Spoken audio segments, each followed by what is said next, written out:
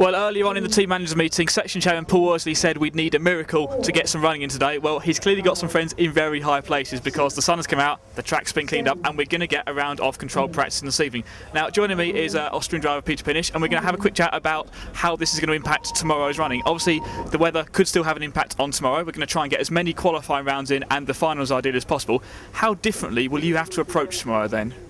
Yeah. We will see how well the weather do for the night. Maybe the forecast was rain for tomorrow, so maybe for the last practice round today, just figure out which tire works really well, my M3, M4s, and then we will decide what tomorrow do. So hopefully I can run tomorrow a lot of qualifying rounds and the mains too. So if not, yeah, we will see. And does this put more pressure on you, essentially having the Euros condensed into one day, like we had in fact last year in Austria? No, I mean it makes a much difference. So it must be really concentrate only on 2 days or just for 1 day, so it makes no difference if the race on 2 days or one. And how different do you expect the track to be from how you practiced on it yesterday now? Well, maybe the track changed a lot yesterday too, so in the morning was really slippery and then went to high traction, and now the track looks not so bad, so I think we will be fine.